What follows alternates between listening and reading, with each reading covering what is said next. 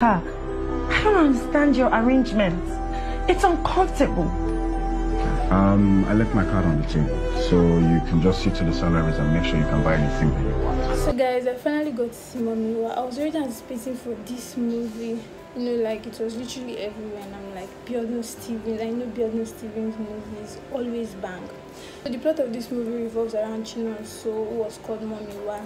It just basically shows unconditional love for Neato and his kids, because Neto's wife left him like years, over 10 to 16 years ago, when their kids were still little.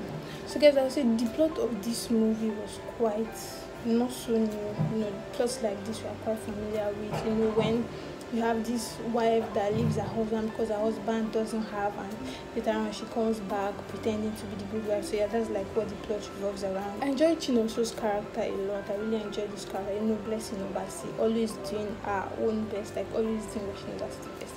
So yeah, I enjoyed that character a lot. You know, the way she carried herself, you know, the Igbo intonation she had, I really enjoyed. It was an interesting watch. I would not say this movie had so many intrigue. You know, like there was, I kind of like expected some plot twist, you know, and action twist in this movie, even though like I already understood what the plot was, but it didn't really have so much suspense. You know, Biodun Stevens movie, I first expected this movie to have a very big substance, but this movie didn't really have. I wish something had happened to Momiwa. I wish she didn't like survive. Probably she had died or something. I feel like it would have made the movie a bit more interesting.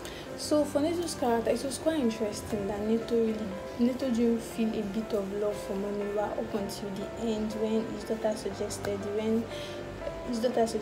that. I feel like it didn't really, like, is it because of her body size that I didn't really feel a bit of, you know, emotion for her, or it was just too, I feel like Neto's character was also a nonchalant laid back character.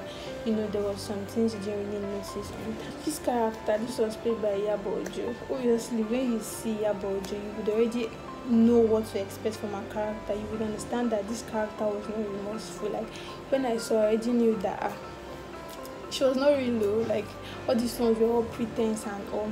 But Momiwa's character was a very virtuous character, and I was wondering why they called themselves Momiwa and Dadiwa. But guys, overall it was really interesting, but I don't really expect so much suspense. It's just a really nice watch and exciting and interesting movie to watch. But I feel like they would have just made Momiwa's character have a very strong substance. You know, probably she had died, or probably something really terrible would have happened to her, rather than just, you know, she being imprisoned and released later. So guys, I'm going to rate this movie a 6. Let me know if you see Momiwa, and let me know what you think about this movie. And please guys, appreciation again, thank you for 1K subscribers. Please like my video, comment on my video, share my video, and tell me what you feel about my video. And please don't forget to subscribe to my channel. I'll see you guys soon.